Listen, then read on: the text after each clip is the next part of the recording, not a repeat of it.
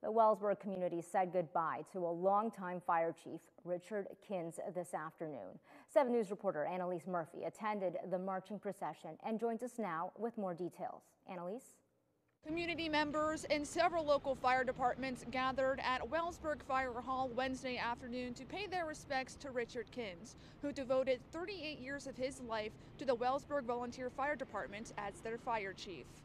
Kins was born in Steubenville, Ohio in 1948 and spent his life here in the Ohio Valley with his friends and family. Although he served as the Wellsburg Volunteer Fire Department's chief for 38 years, he was a volunteer for much longer, with a total of 54 years of service. Kins was honored with a marching procession throughout Wellsburg Wednesday afternoon.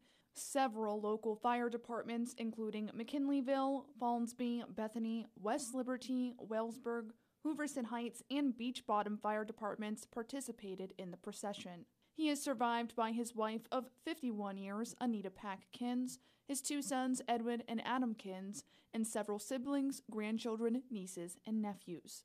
Everyone at WTRF extends their deepest condolences to the friends and family of Richard Kins. Reporting in Brooke County for 7 News, I'm Annalise Murphy, working for you.